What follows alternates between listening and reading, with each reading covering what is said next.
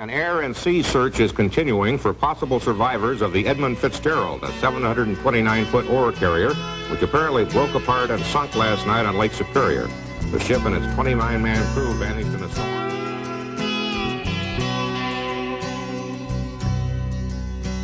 The legend lives on from the Chippewa on down of the big lake they call Gitchagumi. The lake, it is said, never gives up her dead when the skies of November turn gloomy. With a load of iron ore, 26,000 tons more than the Edmund Fitzgerald weighed empty. That good ship and true was a bone to be chewed when the gales of November came early. The ship was the pride of the American side, coming back from some mill in Wisconsin. As the big freighters go, it was bigger than most, with a crew and good captain well seasoned, concluding some terms with a couple of steel firms when they left fully loaded for Cleveland. Then later that night when the ship's bell rang, could it be the north wind they'd been feeling?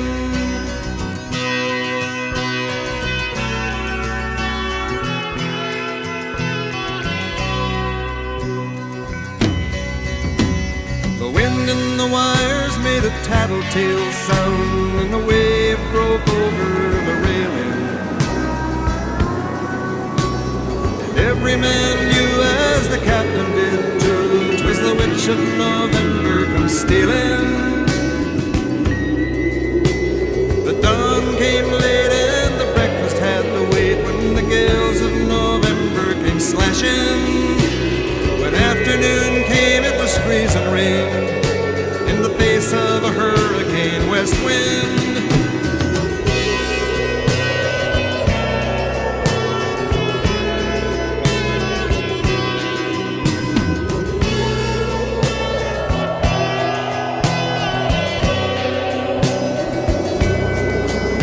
When suppertime came, the old cook came on deck saying, "Fellas, it's too rough to feed you." 7 p.m. a main hatchway gave in. He said, "Fellas, it's been good to know ya."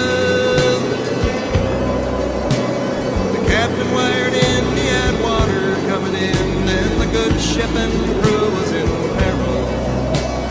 Later that night, when his lights went out of sight, came the wreck of the Edmund Fitzgerald. The last contact we had, at 10 minutes after 7, the motor tree was 10 miles ahead and gave him a position, because his radar was out, and said that he was holding his own and making out fine. He's like, "Oh, good." That's the information that we have, and it's very certain that the Fitzgerald went down. Does anyone know where the love of God goes when the waves turn the minutes to hours? The searchers all say they'd have made Whitefish Bay if they'd put 15 more miles behind her. They might have split up or they might have capsized. They may have broke deep and took water. And all that remains is the faces and the names of the wives and the sons and the daughters. That's what you're searching for, is the Edmund Fitzgerald. Standby one, let me get the Arthur Anderson on this frequency. He is the vessel that reported seeing the Fitzgerald disappear from his radar screen, and he was the last Lake one. Huron rolls Superior sings in the rooms of her ice water mansion. Old Michigan steams like a young man's dreams. The islands and bays are for sportsmen. Farther below, Lake Ontario takes in what Lake Erie can send her. The iron boats go, as the mariners all know, with the gales of November remembered. Lieutenant William Holtz of the U.S. Coast Guard base in Sault Ste. Marie, Michigan, says the vessel has been officially declared lost. Well, the search is continuing.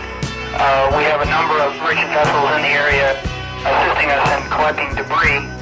2 life rafts and 2 lifeboats and a number of life jackets have been positively identified as coming from the Fitzgerald.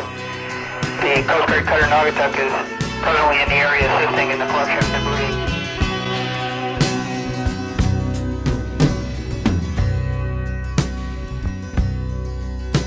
In a musty old hall in Detroit, they prayed in the Maritime Sailors' Cathedral. The church bell chimed till it rang 29 times for each man on the Edmund Fitzgerald.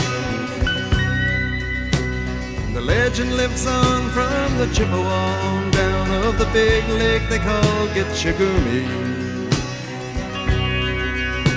Superior, they said, never gives up her dead when the gales of November come early.